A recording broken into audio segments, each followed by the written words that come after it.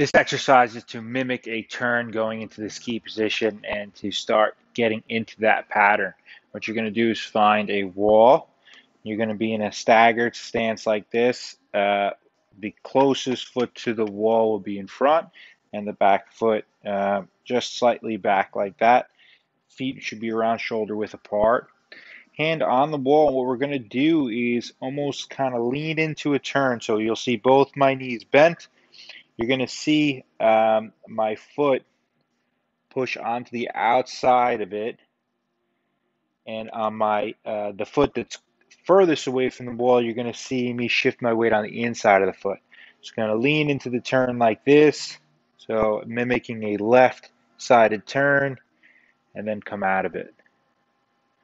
I'm going to come down, both knees bend, I shift my weight, put the pressure to the side, hold for a few seconds, and then come out of it.